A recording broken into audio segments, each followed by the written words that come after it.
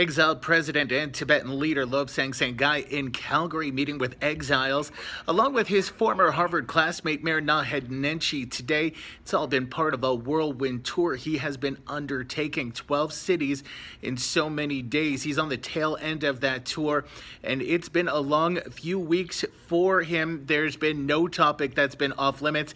He's had to address a Tibetan citizen who was arrested and charged with espionage earlier this year. He's also been asking Tibetan citizens, Tibetan people, to maintain their language and culture, but the primary goal still remains in sight for Sangay, who says he hasn't lost focus. Next few years, because I have only few years left in my term, so my job is to fulfill the most difficult one that is not being fulfilled in the last 60 years.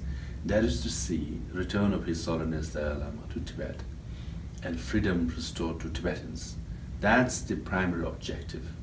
And if I can do that, then I will be part of our major history, and most importantly, the aspirations of 6 million Tibetans in Tibet will be fulfilled.